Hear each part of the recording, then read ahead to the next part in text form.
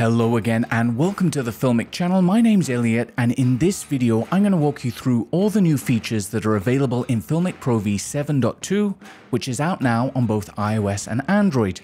We have Show Touches, which will display touch visualizations on screen, fantastic for educators and tutorial creators. We also have a brand new Focus Assist mode, which makes manual focus easier than ever before. And we also have some new framing guide overlays with customizable color.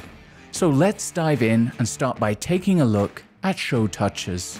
Show Touches can be enabled under the brand new interface menu, which is available under Settings.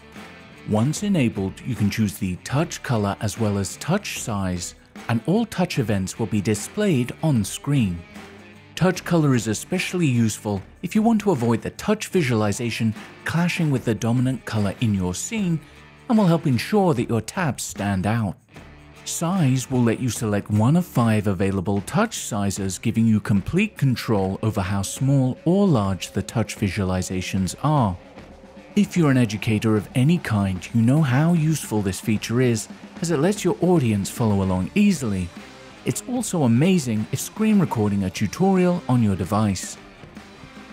Next up we have Focus Assist, which is also available under the new Interface Settings menu.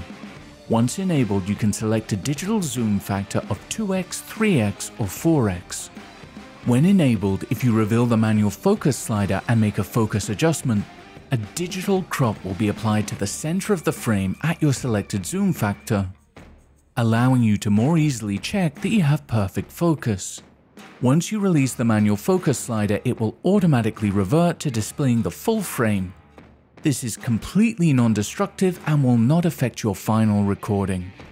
And our third new feature in v7.2 is a framing guide suite, also available under the interface menu.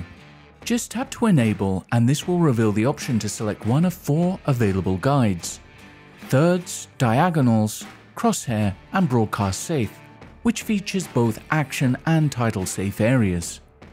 In addition to the new guides, you can also choose from one of 6 available colors to ensure they stand out against your scene.